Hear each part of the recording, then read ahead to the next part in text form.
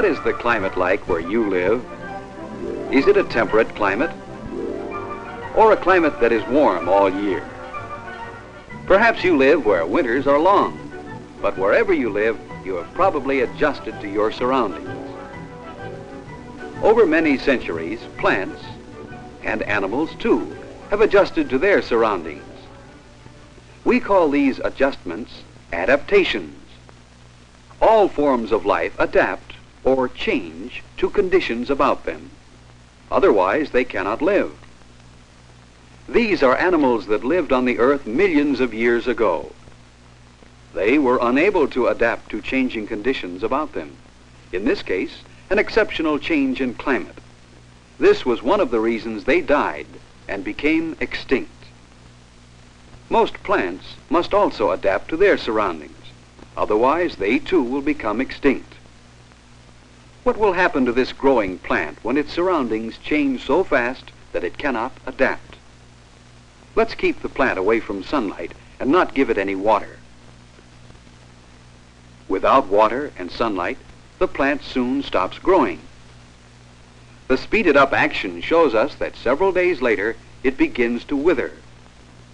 This experiment shows that unless living things adapt to their surroundings, they cannot live. Finally, the plant dies. We must remember, however, that most adaptations take place over hundreds, even thousands of years. Of the many plant and animal adaptations, the three main kinds of adaptations are adaptations for protection, adaptations for food getting, and adaptations to environment, that is, the places where things live, water, land, and air. Birds, like this seabird, live and travel in the air much of the time. Birds' special adaptation to their environment are wings. Birds have wings strong enough to carry their bodies through the air, their environment. Other animals are better adapted to life on land. The bear, for instance, has powerful legs that support its heavy body for land travel. What animals are adapted to a water environment? Beavers have webbed feet and broad, flat tails, special adaptations for living in water. What other animals are adapted to life in the water? Fish are animals whose environment is water. Like all animals, fish must have air to breathe. They obtain air through gills, a special adaptation for breathing underwater. Some plants, like the water hyacinth, are also adapted to life in the water. Hollow, bulbous stems keep the water hyacinth afloat, and its roots hang down freely and draw their food material from the water. Most plants, such as corn, have roots that obtain food from the earth's soil. Here, in speeded up action, as the corn seeds sprout, we see the roots growing, roots that are adapted to a land environment. Environment is also related to seasons and climates. In dry climates, plants like the cactus have special adaptations for storing up water. These cactus plants have fleshy branches and stems, adaptations that help them store and conserve water in this dry climate. Camels are desert animals adapted to the dry climate in which they live. These animals can store large amounts of water in their bodies. This is one reason camels can live for days without water on the desert. Other animals are best adapted to life in other kinds of environments. Some environments have climates with well-marked seasons, which change throughout the year. Where the seasons change, some animals move or migrate to places where the climate is more favorable.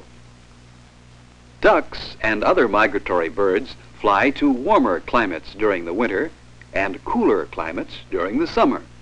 Migration is another kind of adaptation to environment.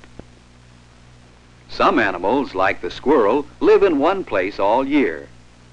During the warm months, the squirrel gathers more food than he can eat.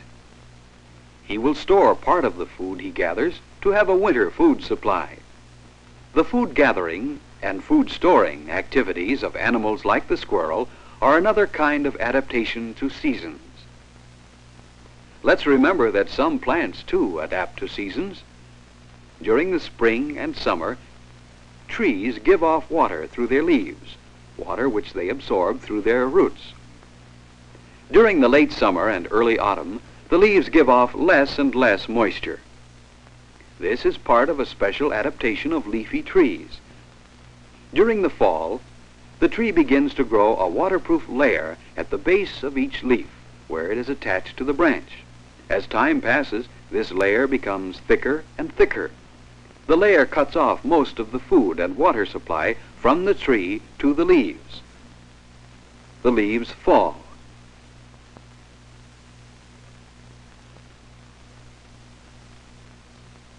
And the waterproof layer grown by the tree will prevent the loss of moisture, which the tree needs to live during the winter. We have seen some plant and animal adaptations to environment. Now let's look at some adaptations for protection. The kangaroo's powerful hind legs are an adaptation for protection. The kangaroo uses speed as a protection. Look at him go. The kangaroo usually outruns any of its enemies. The deer is another animal that depends upon speed, an adaptation for protection. How does a slow, large animal like the bear protect itself? Because it is such a large and powerful animal, the bear protects itself with strength.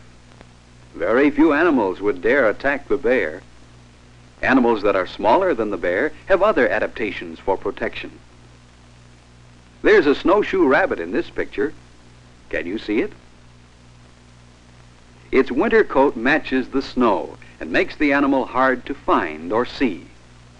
Color is another kind of adaptation for protection. This bird, the whippoorwill, is protectively colored. The feathers of this young whippoorwill blend well with its surroundings. The measuring worm is another animal protected by color. Its shape is another adaptation to protect it from its enemies. The measuring worm looks almost like a twig.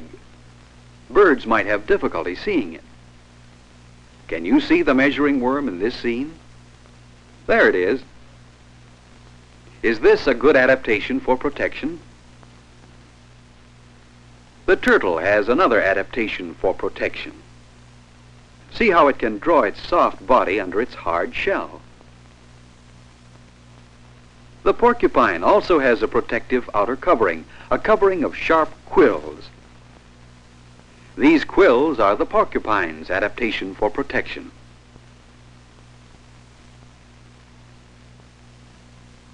Some plants, too, have quills or needles that prevent animals from disturbing them. The cactus is one of many kinds of plants protected by needles or thorns. We have seen some plant and animal adaptations for protection.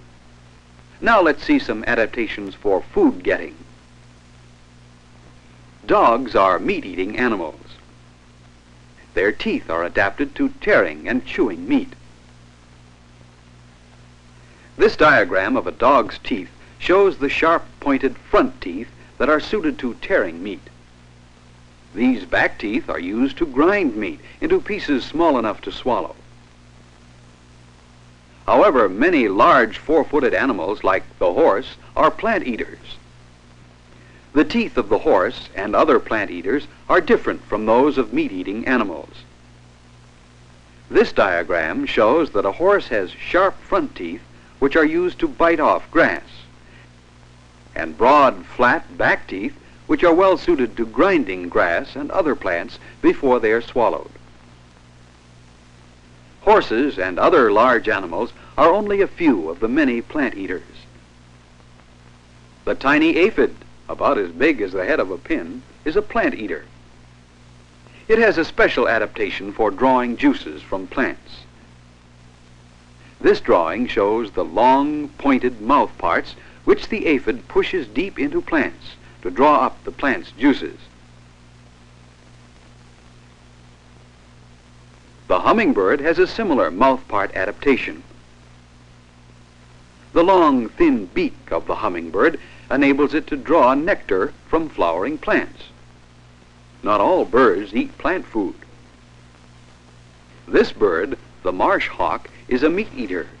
His beak, sharp and pointed, is especially adapted to tearing meat. Hawks and other birds of prey have another adaptation, keen eyes. As they hover in the air, these birds can see moving animals to catch for food.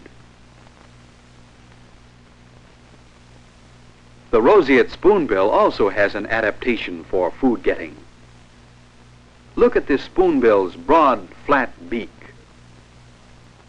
The broad beak helps spoonbills secure food scooped up from shallow water. We have seen some adaptations for food getting. Let's try to remember the three main kinds of adaptations we've seen.